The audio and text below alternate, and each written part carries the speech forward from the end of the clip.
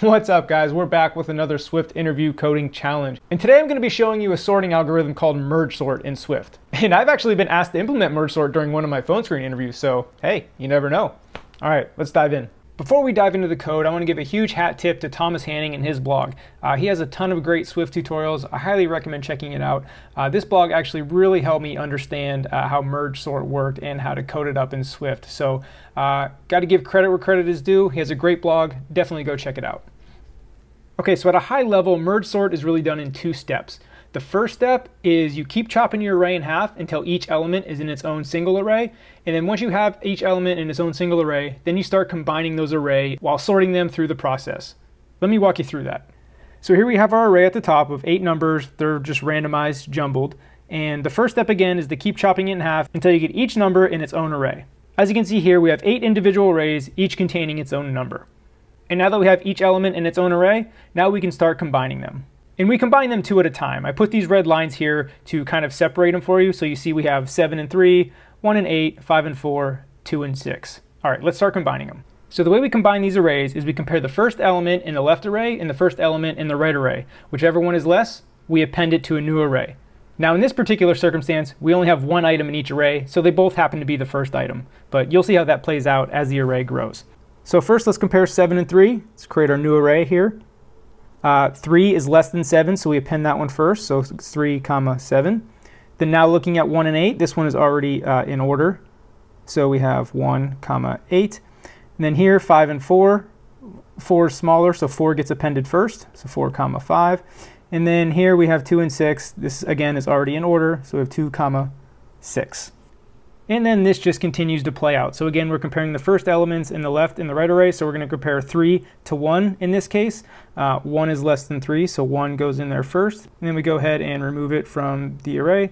Now now we compare 3 and 8, because 8 is now the first element because 1 is gone. 3 is less, so we go ahead and append that. And we get rid of the 3 here.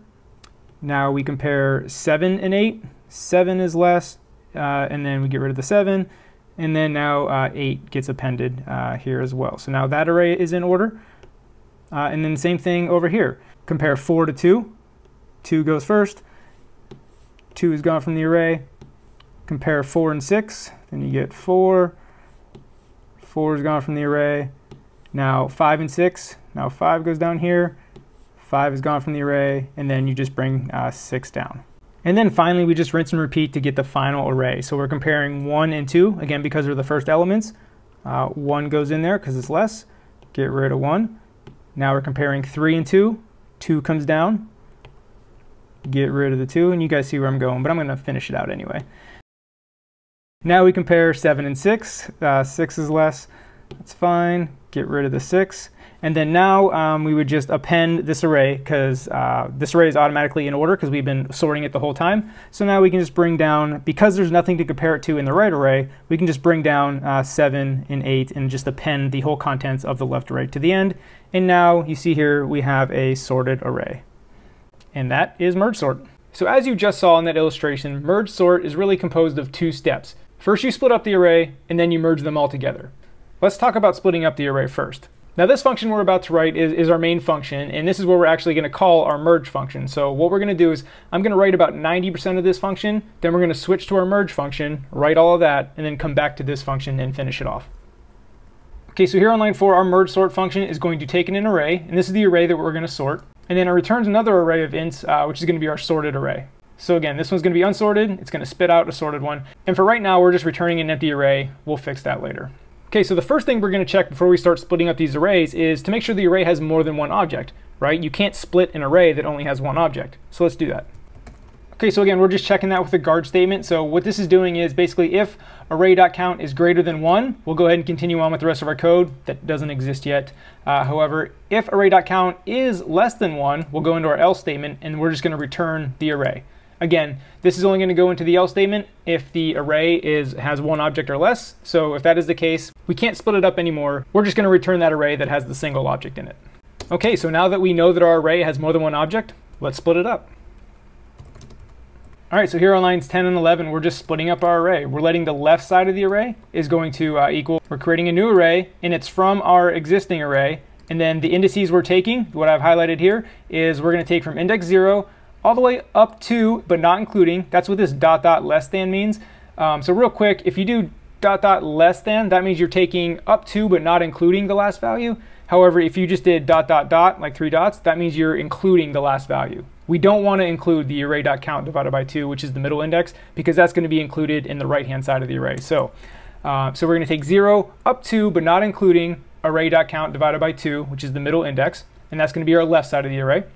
And then very similar on the right side of the array here, same thing, we're creating an array, except this time the indices we're taking are array.count divided by 2, and we're including that, remember, because we went up to, but not including array.count divided by 2. So now we're including that in the right-hand side of the array.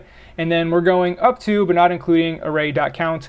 And the reason we do not including is because array.count is always going to be one extra number, because arrays start at 0, not at 1. So for example, if you have 10 objects in the array, array.count is going to be 10. However, the highest index is going to be 9, because arrays start at index 0.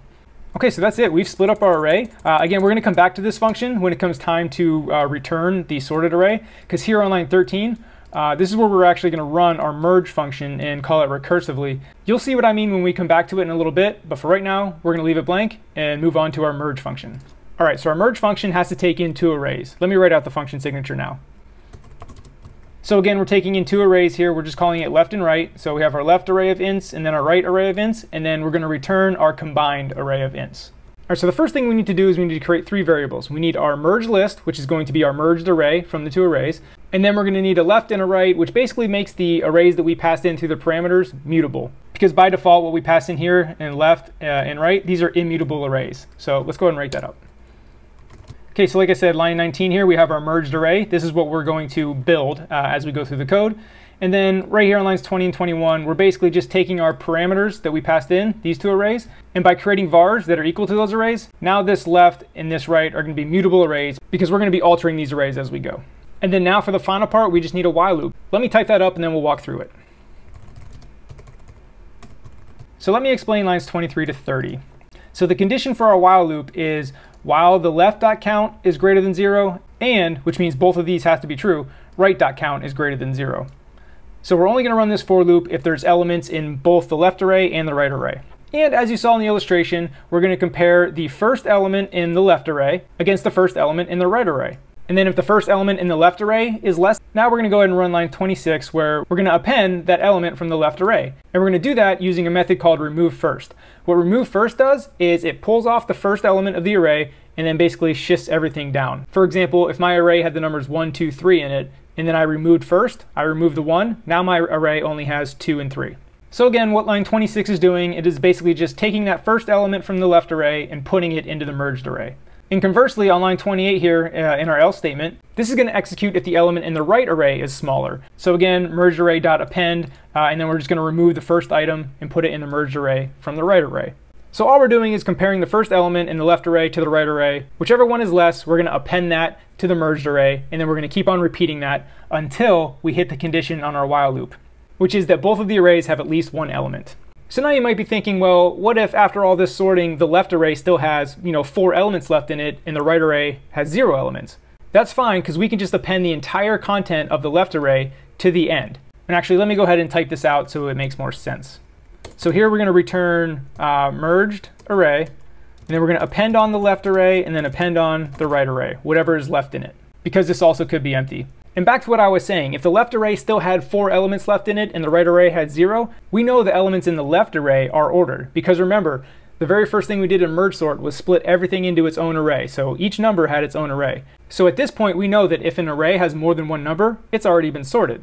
So that's why in that situation where if the left array has 4 numbers left and the right array has no numbers left, we can just go ahead and append the entire contents of the left array or right array if that is the case. So just to drive the point home, in that example where the left array had 4 numbers remaining, what happens here, what we return is we return the merged array, so everything we built, and then we append on the entire contents of the left array, which is those 4 numbers remaining, and then we add the right array, which has nothing in it. So this is kind of like adding 0 to a number in math. All right, so let me give one more quick recap on this whole function. So we're taking in 2 arrays, a left array and a right array.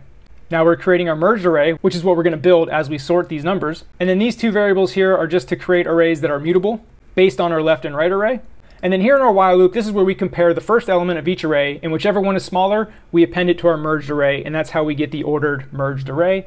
And then on line 32, we're returning the merged array plus whatever's left from our left and right array that are already in order. So this is how we're sorting and merging two arrays. Remember how I said we're going to write about 90% of this function, write this whole function, and then come back? So now here's where we need to call the merge function we just wrote. Okay, so here line 13. It's a long one, but it can be broken down pretty easy. So remember, this merge sort is returning an array of ints. So we need to return an array of ints here on line 13. Well, our merge function here also returns an array of ints. So that's what we're doing. We're returning the result of this merge function. And then as you can see, a merge takes in a left array and a right array.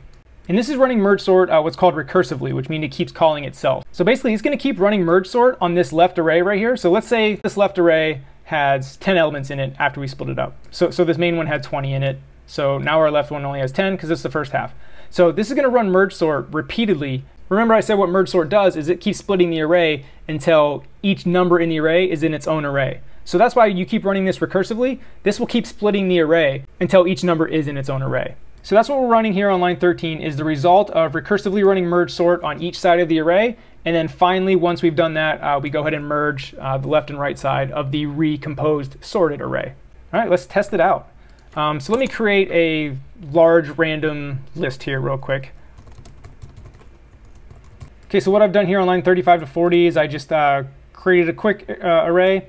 And then here I did a for loop where I'm just creating a random int where the upper bound is 1,000.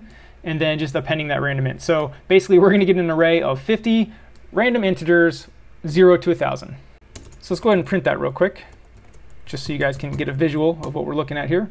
So as you can see down on my console, just a bunch of random numbers 0 to 1,000, not in order at all. Let's go ahead and, there might be a better way to do this, but I just do this when I want a space, just do an empty print statement. So now let's go ahead and print merge sort.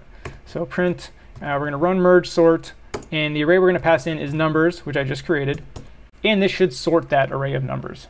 Yep, so again, this first one is the unsorted array, and then this space is that empty print statement, and then now here I ran merge sort, and look, all these numbers, all these 50 numbers are sorted. So that is a recursive version of merge sort written in Swift. All right, so that's merge sort in Swift. There are more Swift coding challenges on the way. If you found this at all useful, go and hit subscribe. I put out new videos all the time.